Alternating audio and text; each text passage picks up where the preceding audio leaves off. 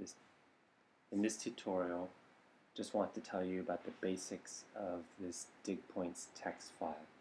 This is the minimum requirement in order to register an atlas to a subject. If you've digitized 5, 10, 20 landmarks on the subjects, you'll be able to register the atlas to the subject. So this is just a text file. You can edit this and create this in any text editor. I'm just using MATLAB here. And you can see it has just a list of 3D coordinates with labels.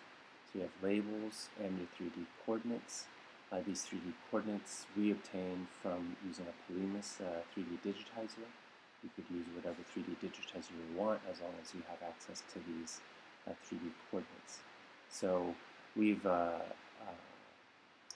digitized the positions of NZ, AR, AL, CZ, and IZ. Those 5, 10, 20 landmarks are the minimum required in order to register the atlas to the subject.